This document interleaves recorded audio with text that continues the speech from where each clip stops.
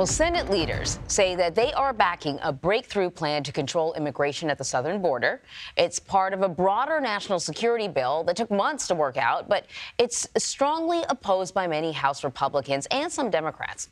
Nikole Killion has more on this deal from Capitol Hill. So we heard a lot of rumors, but we finally saw the text. Tell us what this bill says.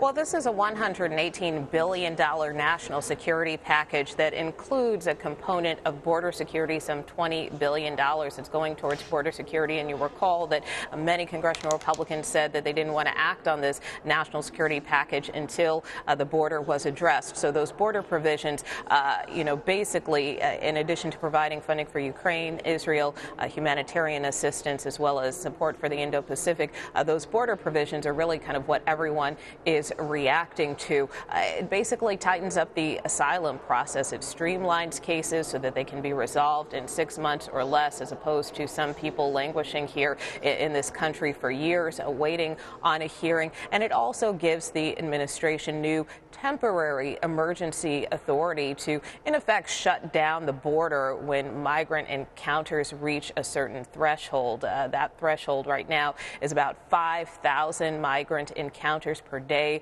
over a week. Once that occurs, then in effect, authorities can have the power to shut down the border, so they are able to process the volumes of people, and not so much that they will be allowed to stay in the country, but at least to start making that determination as to whether or not they qualify for asylum. And if they don't, then they could face deportation. So this bill was already facing pushback. I mean, even before anyone saw the text, some people at least were saying, can I just see the text first and then I'll let you know? But this is strictly about the crisis at the border. It's not a major overhaul of the immigration system. So why so much criticism?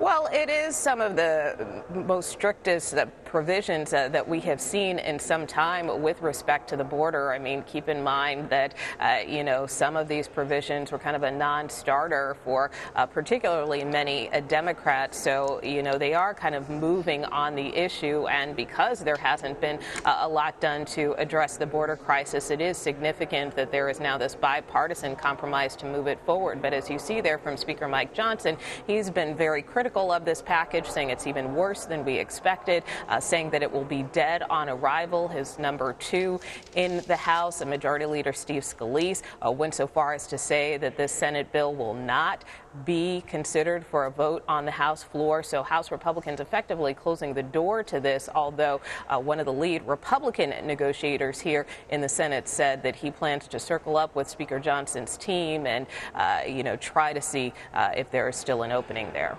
All right, Nikole, thank you very much. You bet.